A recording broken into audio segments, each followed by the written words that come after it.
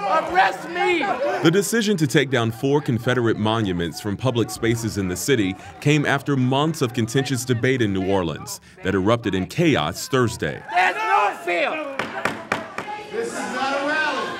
City leaders called a special meeting to finally vote on a plan to remove the statues, which includes a towering figure of Confederate General Robert E. Lee and another of Confederate President Jefferson Davis, all erected more than 100 years ago. We will not protect monuments built to honor some of the biggest criminals in U.S. history.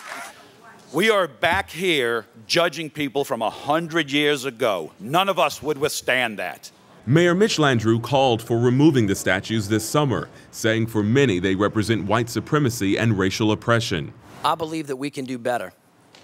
We deserve better, and we must do it now. It has been a sad and sorry spectacle. But more than 30,000 people signed a petition opposing the mayor's plan, with many defending the history behind the statues. Thursday, one council member suggested keeping 2 of the statues up with plaques attached to explain their history. That plan failed. I'm not prejudiced in any way. I just believe that we can't rewrite history. But there are other people in this room who look at the same monuments and only see their ancestors hanging in trees, shackled in chains, and being whipped to death.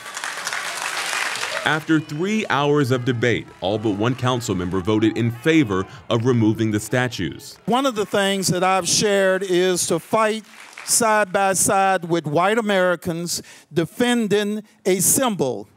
That symbol right there behind us, that flag, symbols count. The vote is considered one of the most sweeping moves by a U.S. city to cut ties with Confederate history.